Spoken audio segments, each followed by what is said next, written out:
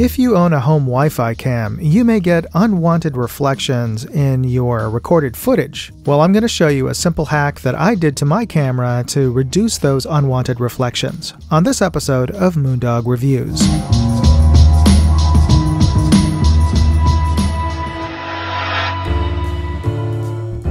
Hey, Moondog here.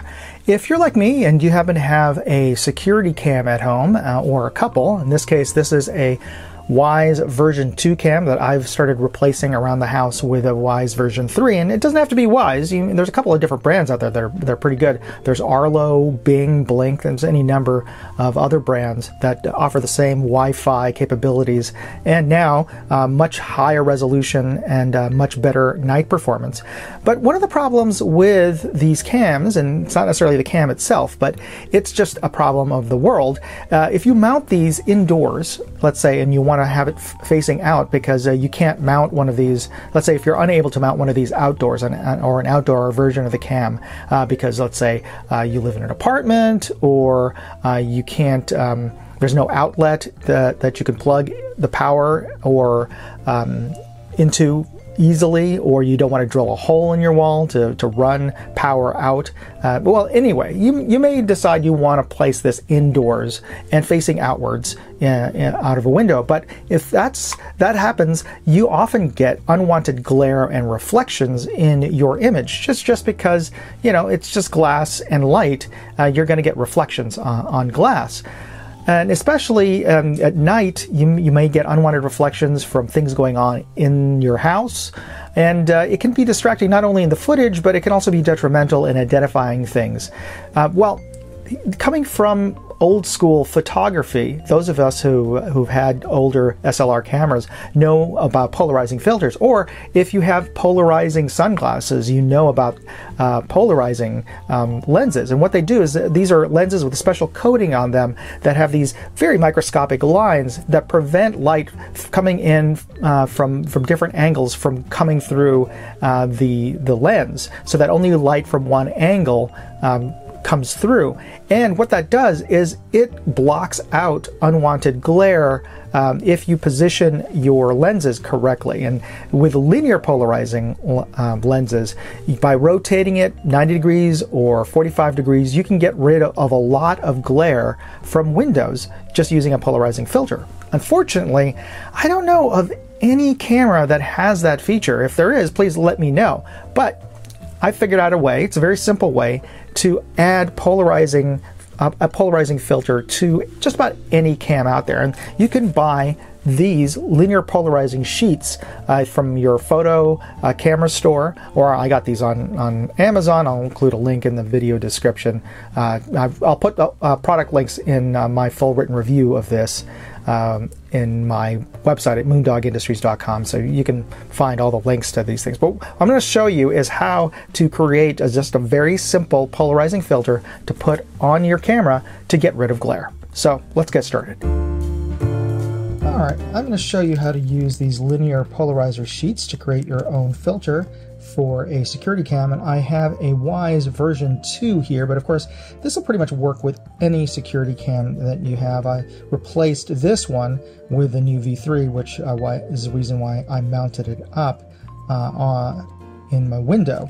But these sheets come in packs, multi-packs. At least it's the most economical way to purchase these, and these are about 3.5 by 3.5 inch squares, and just so you know, there is a protective film on both sides. You'll need to peel that off.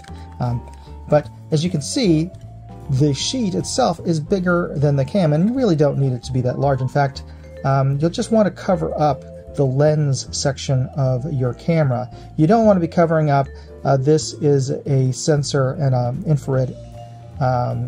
infrared sensor over here, and there's also a light sensor on here, so you don't want to cover up a lot of the extra stuff, or cover up as little as possible in just the camera part, which is that little small lens in the very center. Around this are infrared emitters, sort of like little infrared LED flashlights. So unfortunately we'll probably have to cover those up to accomplish what we need to accomplish. So what you want to do first is cut this down to size, and you can just use scissors, and I've actually already cut 1/4 of this out. So this should be closer to what we need here. Yeah, pretty much. Now, one of the things you'll need to do is determine which direction this linear polarizer should be facing, because the reason it's called linear is because it's polarizing in only one direction. And if you turn it 90 degrees, it'll have a totally different effect in terms of the light that's coming in.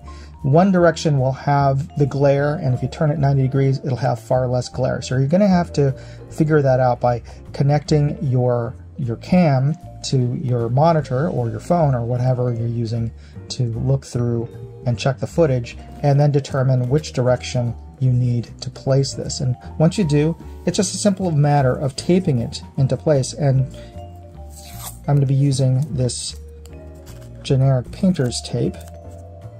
You don't need a lot. And then we'll be taking off our protective film. Start on one side. And I believe this is going to be our up. And then I'll just need to take the film off to the back side. Okay. And what I'm going to do is just place it on the top here, and then place 2 additional patches on either side.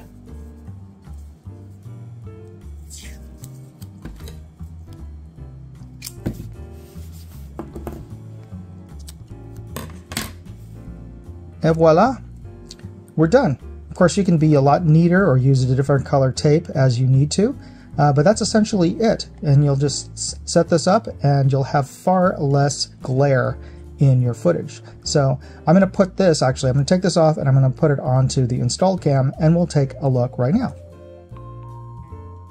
Here we have a camera mounted to the top of a window frame inside of a house. From this position, the camera has a broad view of the street, but we can see reflections of the window blinds in the footage. At night, the reflection of the window blinds is even more evident due to backlighting from inside of the house as well as lighting from the street lamps. After installing the polarizing film, the window blind reflections are still present, but greatly reduced. You can see the differences more clearly in the side-by-side. On the left, we have the camera without a filter, on the right, with the filter attached. So there you go. If you got something out of this video, be sure to hit that like button and consider subscribing to my channel if you haven't already. It's absolutely free. It doesn't cost anything when you hit that subscribe button, but by doing that and hitting the notification bell, you're letting the algorithm know that these are the kind of videos that you like to watch, and it'll suggest it to more folks like you. So thanks for doing that. Moondog out. Hey, I'd like to know what you thought of this video. Leave me a comment or chat with me on Facebook, Twitter, TikTok, MeWe, Instagram, or Locals. And if you want to see all of my videos, go to moondogindustries.com.